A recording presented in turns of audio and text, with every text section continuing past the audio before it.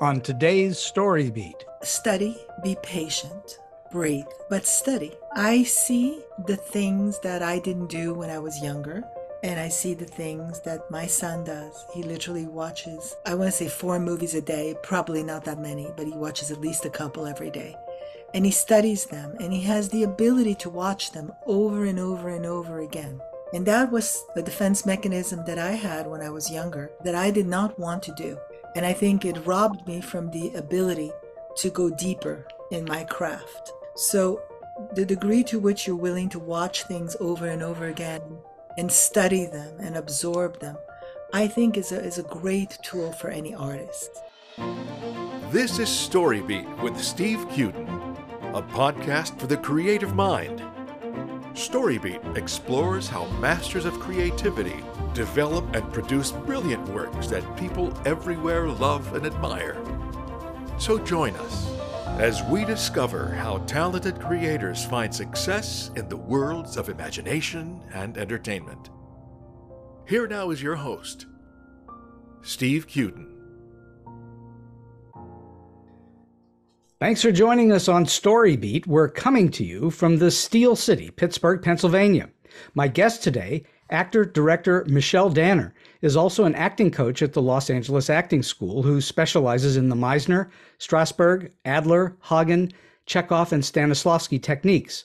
Alongside Larry Moss, she's also the founding and artistic director of the Edgemar Center for the Arts. In 2006, Michelle made her feature film directing debut with How to Go Out on a Date in Queens, winning the LA Film Awards Best Acting and Best Movie Awards. Her 2013 film, HelloHerman, catalogs the effect that peer abuse, parental neglect, and the general coarsening of society has on a typical high school student. Michelle has acted in and directed over 30 plays in the Los Angeles and New York areas, with her favorite acting credits cited as the Dramalogue award-winning Tennessee Williams' The Rose Tattoo. Among her other award-winning stage work, she produced The Night of the Black Cat at Edgemar. She directed the world premiere of Mental, the musical, and she wrote and directed You're on the Air, an improvisation-based comedy. Michelle also produced and acted in the award-winning short Dos Corazones, directed by Larry Moss, and she was voted favorite acting coach by the readers of Backstage. Notable projects Michelle has directed include Bad Impulse with Paul Sorvino, Ticket to the Circus, which is a one-woman play about the life of Norris Church Mailer, starring Ann Archer. And most recently, she produced and directed the feature Miranda's Victim, a biographical crime drama depicting the origins of the well-known Miranda warning. The movie stars Abigail Breslin, Luke Wilson, Andy Garcia, Donald Sutherland, Ryan Phillippe, Kyle MacLachlan, Mireille Enos, Taryn Manning, and Emily Van Camp. I've seen Miranda's Victim and can tell you it's an intense and deeply emotional story about how the legal system can be impacted and changed by overcoming injustice and challenging circumstances. I highly recommend it to you. So for all those reasons and many more, it's a truly great honor and privilege for me to welcome the brilliant, prolific, multi-talented Michelle Danner to StoryBeat today. Michelle, welcome to the show. Hi, how are you? Thank you so much for having me. Well, thank you for being with me today. So let's go back in time just a little bit. Tell us a bit of your history. You've been at the acting, writing, and directing game and also teaching for a little while. How old were you when the showbiz bug first bit you? Well, according to my parents, I was, 2 years old or 3. My dad opened the very, very first William Morris agency in Paris. Wow. And so he brought the agents home from the office, and I apparently was told that I would tap dance on the coffee table and do imitations of Hitchcock and Ed Sullivan and Judy Garland. And so I was a little entertainer way back then. I remember vividly going to my dad's office and playing under his desk and watching people come in, talk about their dreams and acting their dreams as entertainers. So I had a great childhood in Europe and France, traveled all over Europe. So you were already in show business right from the get-go because your father was in show business. Yes. So you were exposed to all of it. Did you go to see movies and plays and all that when you were very young? I was avidly. I went everywhere. I remember even at some point cutting classes, but that's when I was a teenager, to go see Young Frankenstein with Gene Wilder Sure. and Madeline Kahn on the Champs-Élysées. I remember not going to school for that and then getting in trouble. Um, yeah, I mean, I loved museums. I loved books. I created a little library in my closet where I would go and, with a candle. And now when I think back on it, I go, thank God I didn't set fire to the whole closet. But I loved to read. I loved to go to museums. I loved to go to the theater. I loved going to the movies. I was always into the arts. And to this day, I do the exact same thing. And now that I have two kids, I take them everywhere and expose them to everything. Well, that's great. Are either of them interested in being in the business? Yes, one of them is graduating from USC School of Dramatic Arts and Cinematic Arts in May. He just loves anything that has to do with storytelling. And people hate to go to the movies with us because we turn to each other and keep whispering things. And what about this shot? And what about this moment? And my other kid is actually not really into the arts. He's an athlete and into business. So they're always different. They don't come out alike. So you have many different skill sets. You've obviously been an actor for a long time. You also direct, you've written, and you teach, among many other things I'm sure that you do within the arts. I'm wondering, is there one or more of those things that you really think of yourself as? For instance, when people ask me what I do, I usually tell them I'm a writer, though I do other things as well. Is there something that you think of yourself primarily as? I don't think so because I think of myself primarily as a storyteller. And But that's that's exactly what you are. You are a storyteller. on every medium, I'm a storyteller. And I'm fascinated by stories. I always tell my students when I teach, I go, that's the oldest profession around the campfire. I mean, people think that it's that oldest profession, but it's not that profession. Storytellers are the oldest profession. It's interesting. Some people think that the storyteller of a movie or a play or a TV show is the writer or the director, but not the actors. But I think every member of the crew is a part of the storytelling, don't you? Most definitely. Everybody in front of the camera, behind the camera, the whole entire team.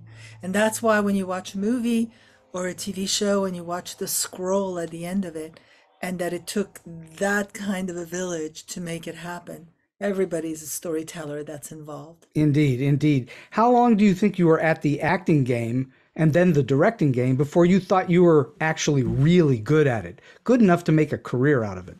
Oh my God. I don't think I'm good at it. As a matter of fact, I have been wondering if I have handed down my kids this complex of insecurity.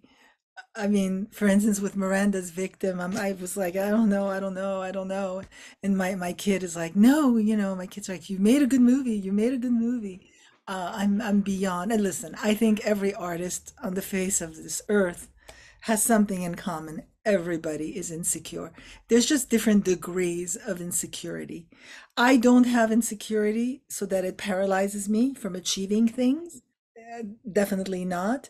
But I could tell you that I'm highly insecure. Well, many people, including me, at times have imposter syndrome. Is that what you're saying? Do you feel like you're just fooling people that you can do this a little bit, but you're really not going to be able to do it? Is that how you think? Not, no, no, I know that I can do it. I know that I have, the skills and the knowledge.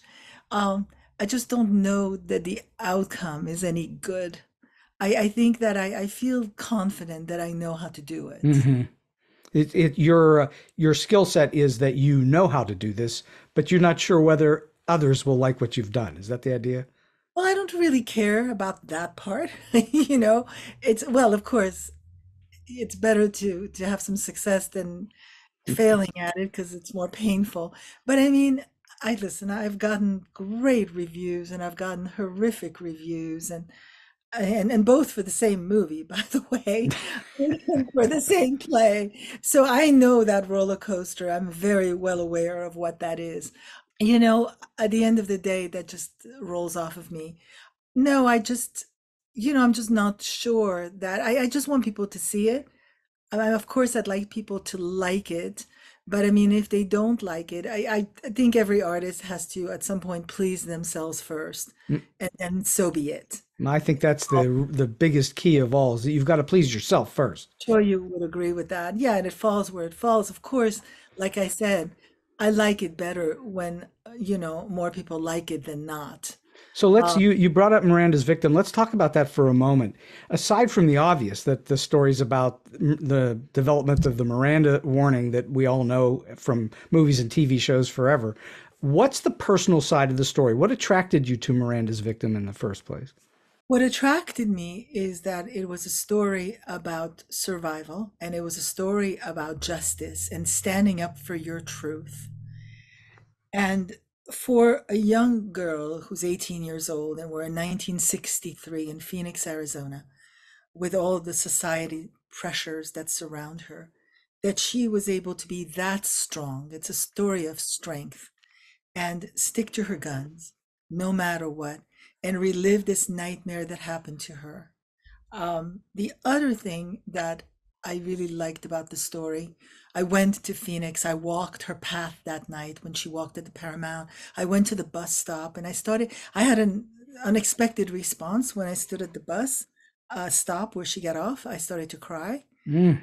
I said, well, if she hadn't taken that bus, if she hadn't had the crush on her coworker, she would have taken an earlier bus and it wouldn't have been her. She wouldn't have been the one that got kidnapped. But then I thought to myself, well, it had to be her because she had to stop it. This was a serial rapist on the street, and she was going to speak out. She was going to fight for him to be brought to justice. So then I thought, well, it had to be her. I mean, I really like the theme of, if you miss the bus by 5 minutes, your life completely changes. Well, that's true for all kinds of things in life, isn't there? Yes, it certainly is. So, Um, what were the biggest challenges in getting the movie produced? that movie fell into place. I don't want to say quite easily because everything is work, but Donald Sutherland was the first actor that came on board, and he always reminded me of my father. And the moment when he said yes, I felt that my father's no longer here on earth, but he was looking down and helping out.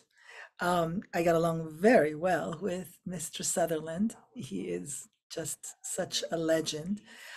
He was an extraordinary actor to work with. And then Andy Garcia came on board, and then I met with Abigail Breslin, and she was brave enough to say yes. And then the rest of a lot of the people that we offered it to were my first choices, and it's very unusual. So I had a vision for which actors I wanted to play these historical figures. And we went and we shot some of it in Arizona later on, and first in New Jersey. We did principal photography in New Jersey. These towns in New Jersey, Red Bank and Middletown and Mammoth, resemble those towns back then. So it was a great place to shoot. And really, I had a phenomenal team, production designer, costume designer, my first AD, my cinematographer, all people that I will continue to collaborate in the future. And then I had this extraordinary cast. It really looks great. It came together extremely well on screen, and it's very emotional. It's very powerful at the end of that movie. It's very powerful. Thank you. Yeah, we worked really hard. I had a great, family around me, and every day was just joyous. Even a couple of days I was sick because it was still, we had the rules of COVID on Right? set, Right? but they let me wear this clear mask that covered my face. But and because we had these scenes, we shot in an authentic police station of the 60s. We shot in an authentic courthouse. And so, there was smoking in that day. There's a lot of smoking. And some of that smoke came under the mask. And I got a throat infection. I remember distinctly. So I went during lunch on one of the days that I was sick to urgent care. And the urgent care doctor kept calling me and asking me to go to the emergency room. She was afraid that I had developed something in my throat and that could go to my blood and I could die. And I was like, well, if I leave the set now, nothing is being shot. We lose the day. So I said, I'll go, but I have to finish the day first. I've got to finish my shots. And I did. And I went, and thankfully they were able to work it out. I didn't have to have surgery. But I just remember that, in terms of a challenge, that smoke that went into the mask. So you were able to cast, as we've just mentioned, really great actors. I'm just curious, some of these are big stars. Donald Sutherland's a big star, Andy Garcia's a big star, Ryan Phillippe and Abigail Breslin, et cetera. Do you, when you're directing actors that are known or celebrities, do you treat them differently than everyone else, or is everyone treated in the same way? Well, I mean, no, everybody's treated differently based on who they are and, what the interaction is. I mean, every actor that comes on set, whether they're well known or not well known, is looking to be able to trust their director. They're looking to be able to be safe so that they can play and take some chances, and embody this character that they're portraying the best that they can. And so they're looking for a dialogue. So, I told myself, what the hell am I going to tell Donald Sutherland? What am I going to say to him? Like nothing. I'm just going to watch him as the rest of the cast did, in awe. But I have found as I've worked, with legends, that they want feedback. They want me to say something. And so I'm happy to offer feedback. As a matter of fact, I ran into some of the featured actors when I was in New Jersey, and they said, you gave a lot of notes to everybody. I mean, I don't give a lot of notes because danger to giving a lot of notes would be that you immediately shut down an actor. So I'm not going to do that. But, you just have to intuitively see, how do you talk to someone? What can you give them? What can you offer them? So that they can, play and do something maybe a little bit different, so that when I later on am in the editing room with my wonderful editor, I have choices. Well, part of the job of a director, obviously, is to be the person who creates the entire feeling of the movie, the tone of the movie, the thrust of it. It can't be that you have people acting in different movies. It won't look very good. So what is it that you do? How do you approach the notion of, here's the story, and now I need to make it all of a piece? What is your philosophy toward that? I do a lot of research, first of all, Mm-hmm. so I can have conversations and I can inspire everybody so everybody's on the same page. So I can be the captain of the ship and steer them in the right direction. So I try as much as possible to do, the most precise research that I can. For instance, now I'm going to be directing, it looks like, a romantic comedy in the heart of this beautiful town in Italy. So I've plunged myself into watching all these movies about people falling in love, which is great and fun. I'd really like to be really well prepared as much as possible so that I can have a very strong vision. And because that's what the captain of the ship has to have, and be opinionated, and not wishy-washy. Well, Astrologically, I have a Libra moon, and that's a killer for me because when you have Libra in you, and I don't know if you know anything about astrology, you can see it that way, and you can see it that way, and you can see it that way, and you can see it another way, and I can see it a million different ways. And so I have to just say, okay, just pick something and stick with it. well, I happen to be a Libra, so Oh, that's my favorite sign in the zodiac. there you go. I get the problem. I see everything. It's the best sign. I'm a Capricorn astrologically, but I love Libras. And I'm a Capricorn moon. Oh my God. Oh, that's a difficult moon, though. Yes, it is. That's- So I'm wondering, once you have a green light on a picture, what is it that you do to get yourself ready for production? Where do you begin? Well, like I work on the script. I create a shooting script. What does that mean? Explain that for those who don't know. When you say create a shooting script, what are you doing? I do some rewrites, offer some rewrites. I move it around a little bit because there's the movie that's on the page, the movie you shoot, and then the movie that you edit. Sure. And one of the things I've always admired are, obviously directors like Steven Spielberg that edit in their mind, and they know things ahead of time. That, of course, comes with experience. So I try as much as possible to do a visual board, to visualize it. I watch a lot of movies. For instance, I just watched this movie Before Sunrise, which is such a classic, to inspire me. And I do a lot of watching other movies, and I think thematically about what I want to say. What is it that the message of this movie should be? What is it really about? What are the characters really about? So I dissect it. I dissect it, I script analyze it, and the more that I can do that work, the easier it is for me when I'm talking to everybody So about. you break down every character in your head at least. Yes, absolutely. Because every character, even smaller ones, need an arc. And I try to create that arc. And what else? Then I start to think about casting, and then I just had meetings now. I'm having a great meeting tomorrow morning. I can't say with who, but I'm very excited about this. Um, and then I reach out to actors that I know. I audition some actors.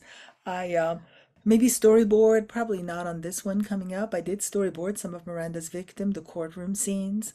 I have a great storyboard artist that I love. How I important is that storyboarding to visualizing what you want to do? It depends what the scenes are. I love storyboarding. I mean, it's part of preparation. The more prepared you are, the better it is.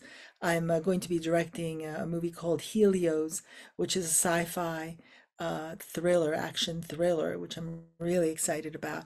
It's got all these authentic space companies that are attached, that are sponsoring it. I'll be doing lots of storyboarding on that one. Well, when you're directing action, it's really helpful to have that pre-visualized, isn't it? Oh yeah, no question about it. And so after I have a shooting script, I meet with all the department heads, which I already did on this next movie. I met with the production designer, the costume designer, the sound mixer. I meet with the who's going to be my artistic team.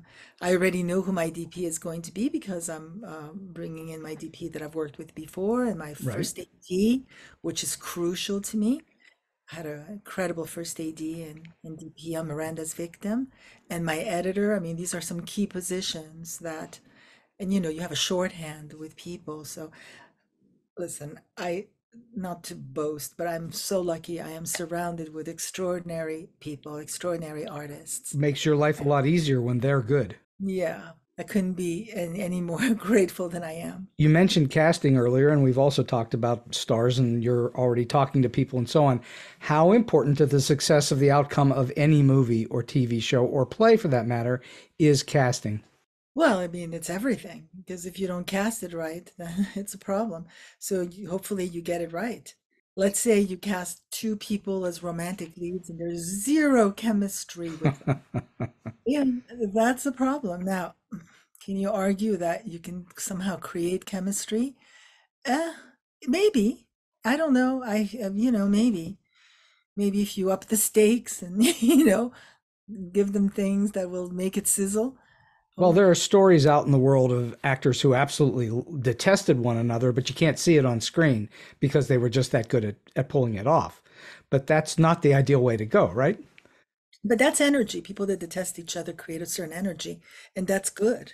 That's good energy because it translates into something. It creates tension. Absolutely. How important is conflict, not between people working, but conflict in a story? Well, I mean, it's everything. If there's no conflict, if there's no obstacle, then there's nothing that you're fighting for, and therefore, as an audience, nothing that you're rooting for. So, what's the most fulfilling thing about directing for you? What is it that you love the most? It's the composition, it's all the pieces of the puzzle coming together. Although I don't do puzzles. I bought a lot of puzzles during COVID. I didn't do a single one of them. But I think for filmmaking, it would have to be putting the pieces of the puzzle together. No question, it's all a big puzzle piece, isn't it? Right. Yeah, totally. I love the putting together of it. It's like that song in Sunday in the Park with George, that Mandy Patinkin song, putting it together. I love that. Bit by bit. Do you have a particular stratagem that you use when you are developing a scene for where you're going to put cameras, where you want to place the actors, how they move? Do you have some sort of a typical way that you go about that, or do you feel it out when you're on set? Well, when I'm doing my walkthrough, my tech scout, and I come back to the location. I definitely start to, brainstorm as to how I'm going to shoot it based on what the scene is about. How am I going to cover the scene? I have preliminary meetings with my director of photography. We do a shot list because that's what creates safety in people. When you share your shot list with the rest of the team, then people feel that they can experiment based on the blueprint, the plan that you're giving them. Okay, that's interesting. What do you mean by they feel that they can experiment? How does that work? Well, because everybody, whether you're the gaffer or whether you're, the key grip, everybody, when you think of a key grip or you think of a gaffer, you go, well, that might not be the most artistic position. Um, but actually it is as well. Um, it is, to really, do that job creatively so that the shot looks great. Everybody, lends their talent. How often do you walk on a set and you think that they're finished, or maybe they are finished, and it's not the way you thought it would be? Does that happen? Not really, Not not really. too So, much. so you've got a Because great I crew. don't walk away for that long that I would come back and be that surprised. I'd be checking in to make sure it's happening the way I want it. So you've got it set up where people are working at their best level and efficiently at the same time. Oh yeah, yeah, totally. No, absolutely. I mean, it has to do with communication and how clear you are. And this is what I want, and this is how I want it. So you've been working with actors forever, not just on as a director, but as an actor and also as an acting teacher. What are the biggest issues that you see with actors who come on sets and maybe aren't quite ready, are really nervous, or are not really pulling through what you want? What is your technique for getting them to go where you want them to go? Yeah, I put them at ease. I think I've been told that I have a calming effect.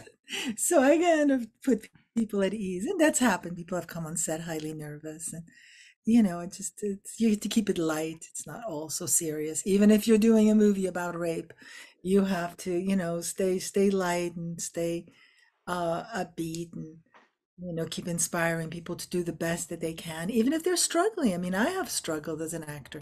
I have done, I had to do a scene where I had to cut hair and do this and do that and juggle all these balls and all the lines flew out of my head. And, you just have to, stay calm and just know that you just need one take.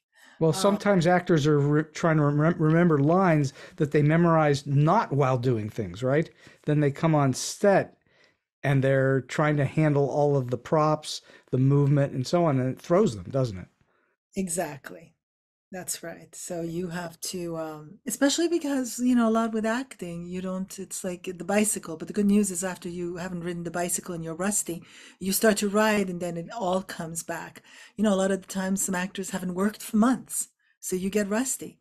And you come on set. And I mean, I've had that. I've had this actor come and I mean, I remember him particularly because he forgot every single line of the scene and he was struggling and I just put him at ease and say it's okay, don't worry about it, we'll just keep doing it, we'll play, and we finally got it. How important do you think it's been in your directing career that you also have an acting background? How important is that? No, I think that that's great, that's really helpful because I understand actors, I understand what the work is, I know, what I feel that I know what kind of feedback I can give that can help the scene change and take us into maybe either another direction or elevate the choice that's there. Well, so have you ever, and you don't need to name any names, so have you ever worked with a director who was not giving that to you, was not helping you?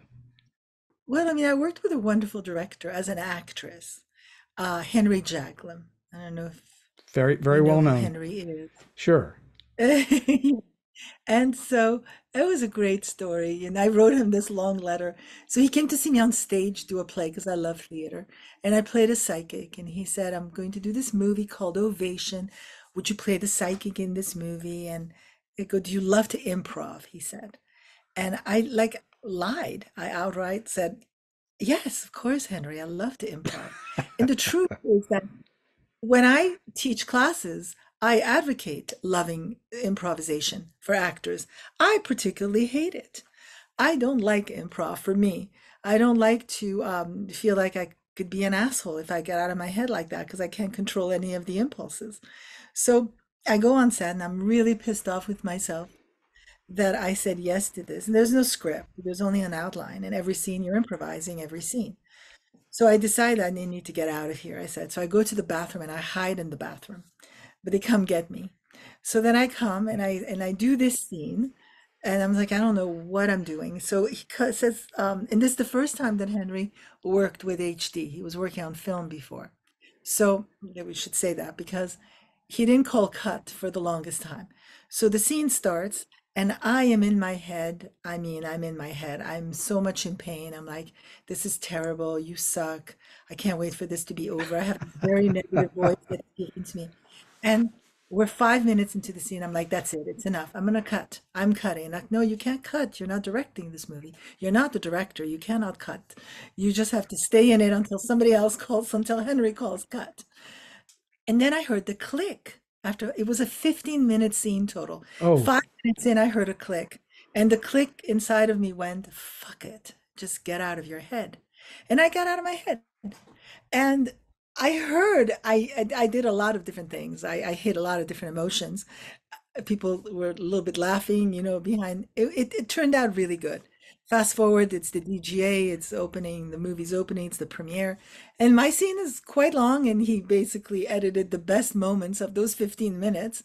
But, I remember thinking I had such a great experience that night. I went home and I couldn't fall asleep because I had gotten out of my head like I had never gone out of my head before.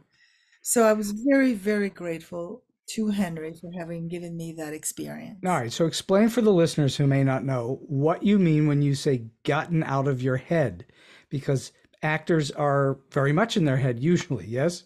It's abandoning mental activity. It's what that wonderful author Edgar Tolle says when you have to put a stop button in your mind. It's what you do when you meditate. You just literally, that's why meditation is such a great tool for actors. You don't think, you just do. You do, you react, you be. And that's, one of the things that actors have to embrace is letting go of the thinking process. Why? Because great acting is not mental, it's not intellectual. There's a component of it is intellectual when you script analyze, when you think about your character, but in the execution of it, you must let go fully. And are there secrets or tricks to getting there? Well, Sandy Meisner taught it in a wonderful way and through a series of exercises, which is take the attention off of yourself and put it on to the other person. Be very immersed with the other person. And that is a great tool for being in the moment. So then how important is listening? That you have to not just listen, but you have to listen actively. You have to listen to what the person is saying underneath what they're saying. And does that help get you out of your head? Absolutely. Because you're not on yourself. So now you already said that you don't like improvisation, and yet that was maybe one of the better things that you turned out doing. Well, yes, and recently I acted in a movie this summer, and all the moments that I love have to do with improvisation, all of them. Well, that gave me a certain confidence working on Ovation that I could do this improvisation thing, that actually I wasn't so bad at it. Well, aren't we basically improvising all day long as humans? Absolutely, but that's different when you have a camera on your face or Well, two. no kidding. So when you're reading a script, because most of the time I'm sure you're dealing with a written script or you're writing it yourself, what is it for you that makes a part attractive? What is it for you that makes a good role good? Well, if there's a lot of colors, if there's a rainbow to it, if there are obstacles, if it's about something, if there's an arc. It's the arc. It's that transition from what I like to describe as the want to a need throughout a story. You can get that out of a script. Most actors can anyway. Absolutely. And also I loved what Helen Mirren said about how she picks her roles. She goes to the last scene of her character, and depending on how her character exits the story is the degree to which she's interested in playing that person. Interesting. She wants to see how that character winds up at the end. Yeah. Very interesting. Are there roles that you absolutely avoid for one reason or another? No, I mean, I direct more than I act, but no, yeah, I like to play villains and I like to play, good people and bad people. I think that if you're an actor, you have to embrace range. Is there a difference for an actor who's working on a role that has never been performed before versus you're in a play like The Rose Tattoo that's been performed many times and has iconic performances prior to yours? Is there a difference in the way you approach a role like that? Well, I think that for instance, I remember I got a review from the LA Times, which was quite a good review, and it said "Undaunted" by Anna Magnani. So yeah, obviously you try not to. And I did. I watched a lot of I watched Anna Magnani in The Rose Tattoo before I did it and was inspired by it. And I do not feel that I copied that performance in the least. Um, but I was definitely inspired by it. Listen, I think it's great if there is something that you can see, or if it's, a biopic and it's a real person that you're playing. But if you're creating it from scratch and there's nothing that one can compare it to, that's good too. Do you find that you're freer when it's something no one's ever seen before? Well, for me in the Rose Tattoo, I felt very free because my mother was Italian. And so I had that blood memory to go with. And so that freed me. So I didn't certainly did not feel I didn't feel the pressure of, oh, this is a great play by Tennessee Williams or Anna Magnani immortalized it on screen. I didn't feel any of that. You came to it as if it were nobody had ever done it. You were doing it fresh. Right, well, it hadn't been done in LA when we did it. And it's funny you asked me this because it hadn't been performed in 18 years. Nobody could get the rights to it.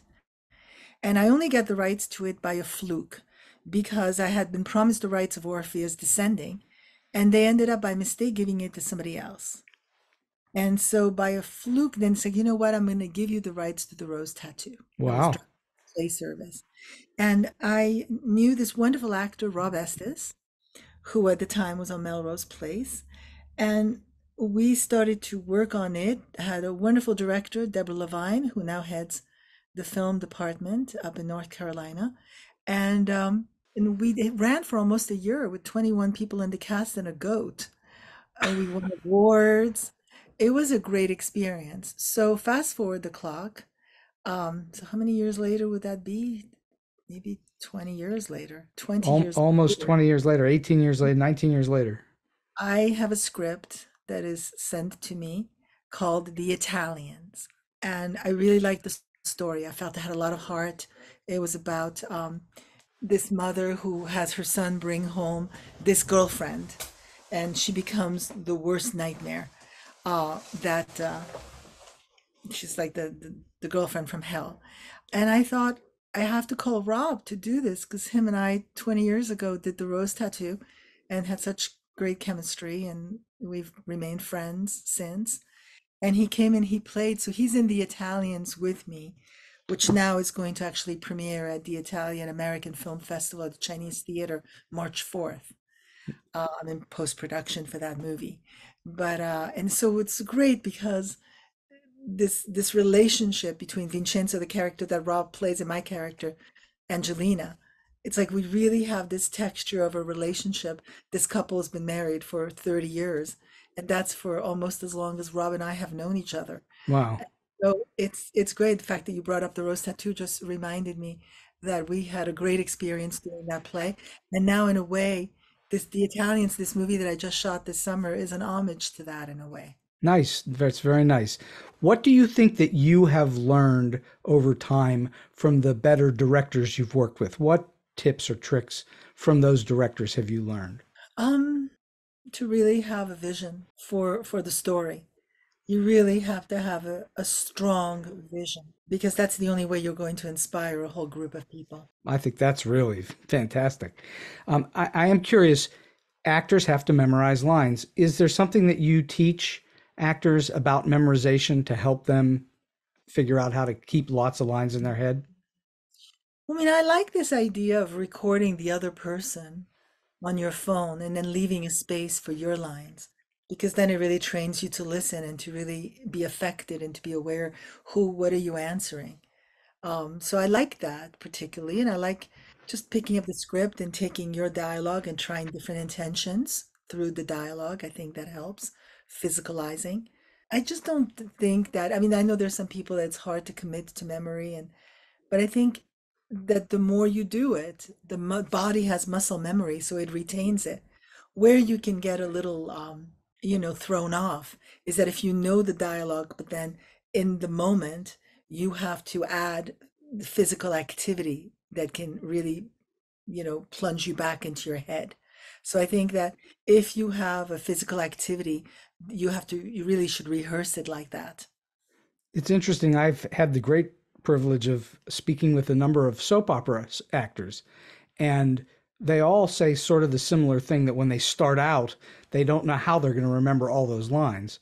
And then over time, it just gets really easy for them because it is like muscle memory, as you say. Do you find that when you've been acting, that the more that you've acted, the easier it gets? I think so. That's why I think it's saying the same group of actors keeps acting. And then there's a whole group of actors that unfortunately doesn't get opportunities. So, that's why work gets you work. So today, most actors that are going to audition for something in Hollywood are going to do it probably from home on a camera or a cell phone or something like that, and then submit that, as opposed to going to an office and auditioning in front of a casting director or a director. What advice do you give to your students about the best way to approach auditioning to try and land a role? To really understand the tone of it, to understand, what's the world of the story. And as much as possible, because I think people hire actors based on how they understand that. Not How do, just their looks. oh, no, no, no. It's understanding the tone of the story, the genre, and how does your character fit into the puzzle. And if you see that the actor understands that, then you can see how they can be part of it. So, what does an actor do if they're not given the whole or given any advice as to what the tone of the whole piece is? How do you see through that? How do you figure it out? I think you can figure it out based on what is given to you on the scene. And if it really is not clear, then when you get in there, just, you start a conversation. I mean, not the gone with the wind conversation because people are in a hurry, but you just ask a few questions and see if you can get clarity, or call the office or call your agent or your manager and see if they can get you as much information as possible so you know what you're walking into. And that's very smart. Research the people that you're auditioning for so you understand. I mean, usually directors, in a way, I mean, not literally, but in a way, they direct the same movie over and over again, in a way. So research the director, research the writer. That's very, very wise. I want to speak to you for a moment about your coaching that you do, because you've done a lot of that too. Do you enjoy it? Is coaching fun for you? Do you enjoy it? Very much so. I really like the one-on-one. I like the in-depth conversation with the actor, whether they're working on a project or it's just general to come and just work on their instrument. I like very much that process, yes. I'm wondering if you, like me, sometimes get more from your students than you give to them. Well, I hopefully not. I find that I learn things by teaching people. I definitely always get, something from every interaction, including this one right now. But that's not the mandate, right? When somebody Well, comes I'm with being a little hyperbolic when I say I get more from them than they yeah, get from me. when But somebody comes for a coaching, it's really you have to be of service to them. well, that's true. You are of service to someone else and their dreams and their desires and their ability to learn. What for you makes a good or an ideal student? Who do you prefer to work with? Somebody that's really into it, or someone that's a little bit challenging for you? Well, no, I mean, I definitely somebody who's into it, somebody, and if they're not into it, then you try to get them there and raise the bar for them, and if it's not meant to be, it's not meant to be. But as much as possible, if people come to you, and then no, I've had instances where people have come and they haven't really been into it, but for whatever reason, they landed this part. But it happens. It happens that people are not into it, and therefore, you try. Usually, because I'm able to talk about the emotional circumstances that are given, I can get them into it. It's very rare that I'm not able to. So, how important do you think is teaching to directing? Are directors teachers as well? Listen, you could argue that everything in life teaches you something. Everybody's a teacher, but it's a very different process. When you direct, there's a lot of balls that are in the air. Hmm. You don't have time to teach acting on set. So hopefully people come and it's collaborative and there's choices and there's a conversation.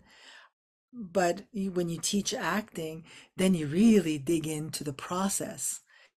And I think it's a fascinating conversation, both for the actors, let's say if it's a scene study class that are acting on the platform, and those that are watching the process. And then when people bring back the work, they bring back the scene from week to week, and you see the progress. I mean, and light bulbs go off. I love that process. Hmm. It's really great to see that light bulb go off in a student's eyes and they go, "Oh, I get it." Oh, And there's nothing better that's for the whole me. joy of teaching. That is the whole joy of teaching, no doubt. So I've been having this marvelous conversation with Michelle Danner. You've clearly worked with and met tons of people in the entertainment industry, and I'm wondering if you can share with us a story that's either weird, quirky, offbeat, strange, or just plain funny from all of your experiences. Well, it wasn't weird or strange. It was just that we were hit with thunderstorms on Miranda's Victim. And I, well, actually, it was like the most challenging day. So it's the last day of the shoot. And I have 27 setups that I need to get. And earlier in the day, I was swimming in this pool, this house that we rented on the ocean. And this bird comes to the edge of the pool. And I'm like talking to this bird. See, that's a weird story. I'm telling this bird, how the fuck am I going to get 27 setups in one day? Like, that's not possible. And I have this conversation. This bird lingers for a very long period of time. So I go on set and I gather everyone and I say, okay, well, this is what I need to get today. And everybody's telling me, you're completely crazy. It's just not going to happen. And I just said, watch me. And it was the most incredible day of shooting. We went back to the bus stop, that location that we had lost because of the thunderstorms. And I knew that I was going to hit meal penalties. I had 5 minutes and I needed to get the scene where the police car is driving with if I would never have gotten it on that street. And I said, move this, move that. I got it in one take. Normally you do more than one take, but I go, and I hit that. It's like, okay, cut, let's move to the next location on the ocean where we're going to shoot the rape scene, which I had allocated a whole entire day for that. Now I only have less than 5 hours to do that.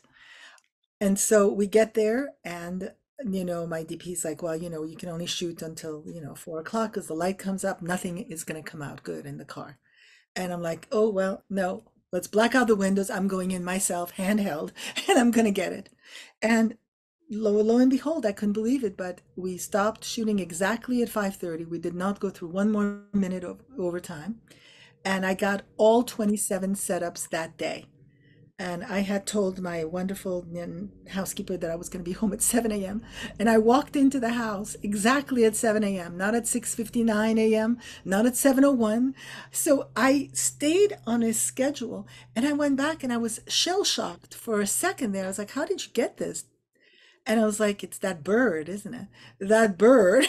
That's my weird story. It's always a bird in movies that is like the harbinger of something's going to come, good or bad, but it's frequently a bird. Find that very funny and interesting. Last question for you today, Michelle. You've already given us a huge amount of advice and lots of stuff to chew on throughout this entire show, but I'm wondering if you have a single solid piece of advice or a tip that you like to give to people who are just starting out in the business, or maybe they're in a little bit and trying to get to the next level. Study, be patient, breathe, but study. I see the things that I didn't do when I was younger.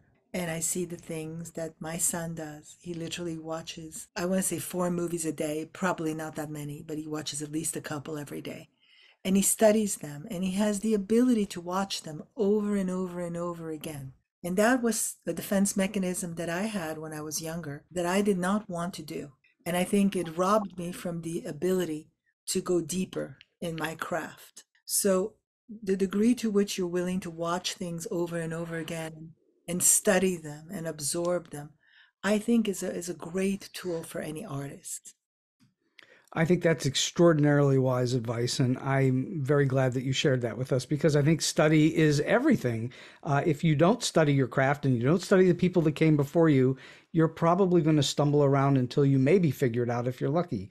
But you have this opportunity to sit on the shoulders of the giants who came before you, and that's really helpful.